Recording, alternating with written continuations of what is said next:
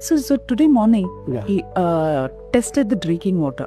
Right. The packaged water is one water, and then the same packaged water passed through Jiva Water device. And you tested both the water, and you were very excited about the results. Right.